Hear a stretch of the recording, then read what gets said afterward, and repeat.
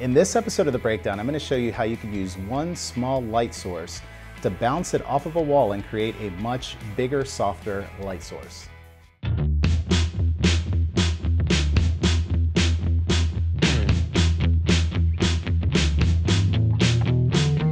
Welcome back to The Breakdown. I'm Miguel Quiles, and I'm here in the studio today, and I want to show you a really nice, simple setup to be able to create a big soft light source using one small light source, which is just a light with barn doors.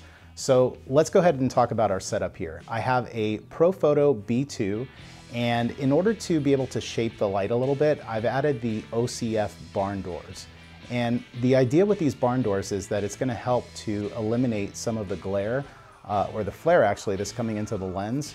It's also going to keep the light off of her hair. So we're trying to basically control the light a little bit, so we're doing it with the barn doors. We have it aimed at this white backdrop from Savage. It's just a white seamless paper, and this is gonna act as our big, huge softbox. So we have the light pointed at the backdrop. It's gonna hit this background and it's gonna reflect back and give this beautiful, beautiful light to our model cat, who you've seen in our last few episodes.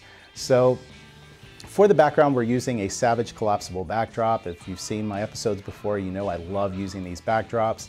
They really give a nice fashion look to these images.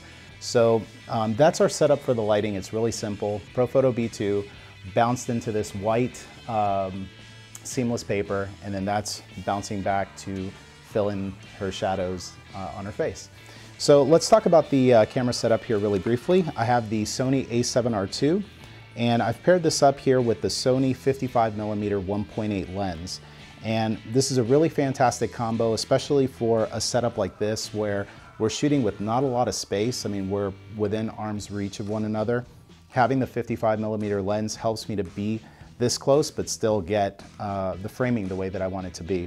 I'm using the Profoto Air remote for Sony to trigger the B2, and I could actually control the power directly from the remote, which is very, very handy.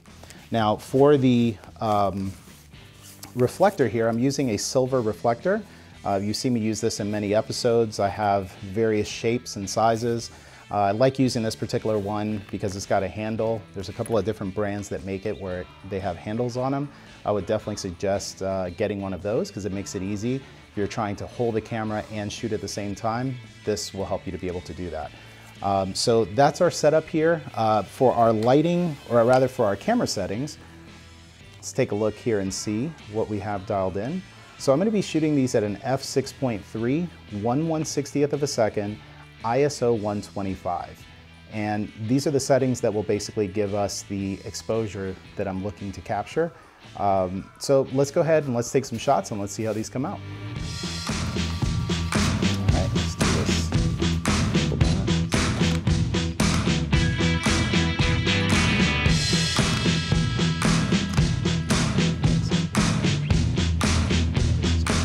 The reflector gives this really nice little light in her eyes.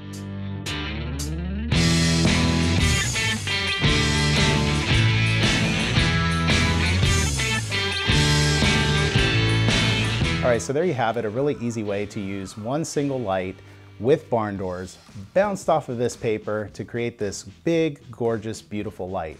Hopefully you guys enjoyed this. If you guys have any questions, make sure you leave it in the comments section below.